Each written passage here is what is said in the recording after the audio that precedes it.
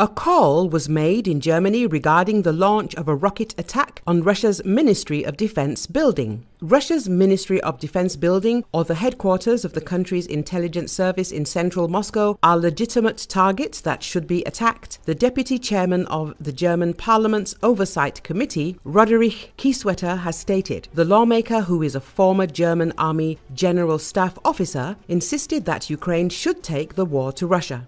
Ukraine should be given the opportunity to take the war to the Russian territory, Kiesewetter told a talk show on state broadcaster ZDF, noting that Defense Minister Boris Pistorius has already called for the same in April 2023. The only thing I will add from my side is that it is also necessary to attack the Russian Ministry of Defense or the intelligence service, the MP said. It is absolutely clear that this is not about civilian targets and not about people, but about explaining to the Russian population that they are the aggressors, he added. When asked by the host of the show whether Kiesewetter thought that the attack on Moscow would be rational, the politician responded that those were Pistorius's words. To attack Moscow with Taurus missiles? The host asked. No. Now you are putting words in my mouth. No. If within the framework of the agreement we oblige Ukraine to use missiles only in the occupied territories, then they will act according to this principle. Kiesewetter argued. The calls for attack on Russian government buildings come amid the latest diplomatic row between Moscow and Berlin following the leak of an audio recording in which German military officers discussed a potential attack on the Crimean bridge.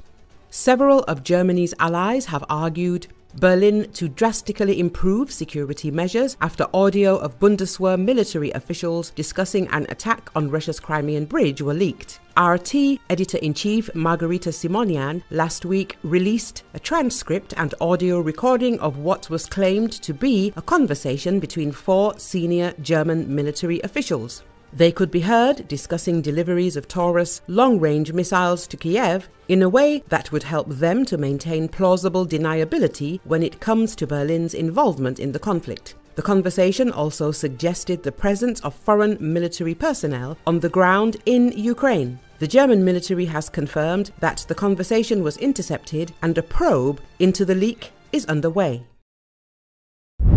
NATO responds to Putin's latest nuclear weapon threats. Representatives of the Russian Federation have been constantly threatening with nuclear weapons for the past 2 years, but it's about psychological intimidation rather than actual intentions, states NATO Deputy Secretary General Mircea Joanna.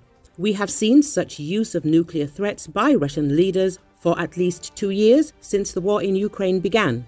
And this comes from a nuclear superpower like Russia, the statement reads. According to him, this is extremely irresponsible because when possessing such weapons, restraint is also necessary. NATO believes that this is part of their arsenal for psychological pressure and intimidation. Joanna has said that the statements of the Russian President Vladimir Putin are based on the logic of psychological intimidation rather than real intentions. We do not see a direct threat of Russia using such weapons. However, such statements are very dangerous, as they undermine trust in the field of nuclear weapons. Russia knows the consequences of such a development, says the NATO Deputy Secretary General.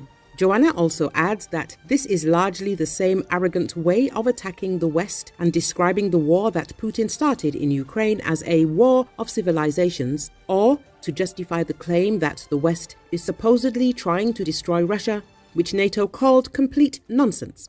On February the 29th, Russian President Vladimir Putin addressed the Federal Assembly of the Russian Federation. The Kremlin chief, in particular, began to boast about the weapons Russia has, including missiles capable of carrying a nuclear payload. He threatened to demonstrate the intercontinental ballistic missile Sarmat, allegedly capable of flying 18,000 kilometers. The State Department, it was said that the US had already warned Russia about the consequences of using nuclear weapons. Threats from Putin are irresponsible. Russia waging new hybrid war against Georgia. President Zurabishvili. Despite failure or because of it, Russia has launched a new hybrid war against Georgia using all forms of weapons, stated the president of Georgia, Salome Zurabishvili. According to her, Russia continues to wage a hybrid war against Georgia using all its tools. Speaking about the challenges facing Georgia in 2023, the president of Georgia recalled the war in Ukraine. Russia could not break Ukraine. Indeed, it failed to undermine the unity and solidarity of Europe and even strengthened it. Despite failure, or because of it, Russia has started a new hybrid war against Georgia, for which it uses all forms of weapons. Zorabishvili said. She also emphasized that Russia's plan to turn the Ochamchira port into a military base aims to shift the confrontation to the Black Sea into their territorial waters, thereby creating a threat to the strategic perspective of the Black Sea. Zorabishvili spoke about the declaration of mobilization in the occupied territories as well as the steps taken toward annexation, mentioning the capture of the Ochamchira port, the state residence in Bitsivinti, and the Babushera airport in Sukhumi. According to her, constant intimidation, persecution, kidnapping and killing of residents continue along the occupation line. The official authorities of Georgia consider Abkhazia and South Ossetia as territories occupied by Russia. Earlier, the head of the occupation administration of Abkhazia, Aslan Bzania, claimed to have reached an agreement with Russia to establish a base on the region's territory where the Black Sea Fleet will be stationed. However, the Parliament of Georgia decided not to consider a resolution condemning the plans of the Russians to build a base for the Black Sea Fleet in occupied Abkhazia.